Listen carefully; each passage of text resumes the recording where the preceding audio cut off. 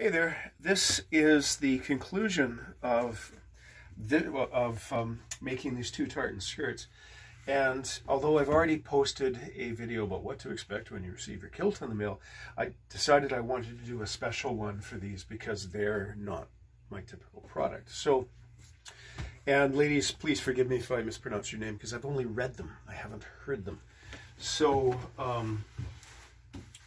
Greta, your kilts, your tartan skirt has a rifle green lining and brown straps, and Leda, yours has black straps and a buff lining.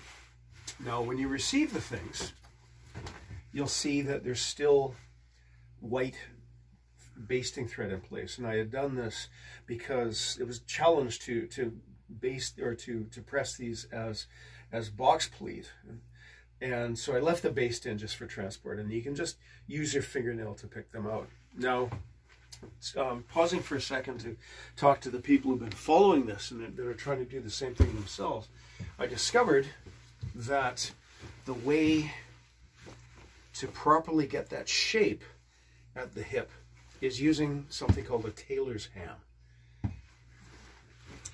So by pressing the top part, pressing the upper part of the fell, I should say, pressing the pleats, and then pressing the seat across the ham, we managed to achieve the shape that we were looking for.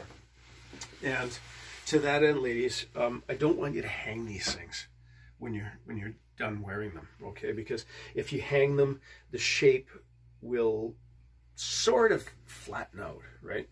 The trick is, after you've worn these things, oh, I should back up a bit.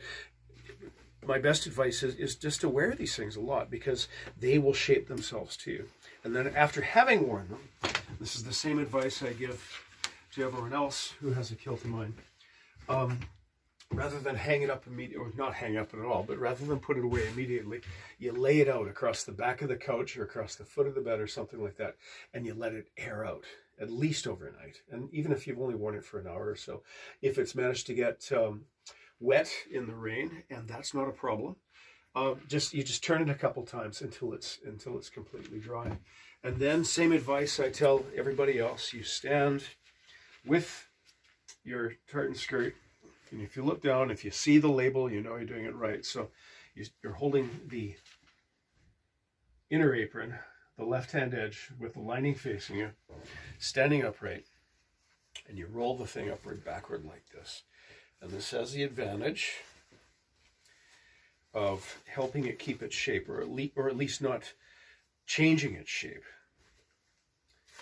so that it'll continue to fit you. And then you can lay that flat. You can roll it over like that and put it in a shelf or a drawer or a cedar chest or something like that, and it'll be fine. And again, let me be the first to wish you many happy years, wear and enjoyment of your new tartan skirts. One more thing: don't take them to the dry cleaner. Dry cleaning isn't a good thing for wool, okay? And they will, even if they believe they're paid enough to care, they will mess up the pleats. Let it completely dry out. Examine it occasionally for dirt damage or anything like that. If you have a problem with cleaning, or if you believe they need cleaning, contact me, and we'll work it through based on what the nature of the mess is. So there we go. These will be picked up for you in a couple of days, so that you'll have them and enjoy them. Thank you very much.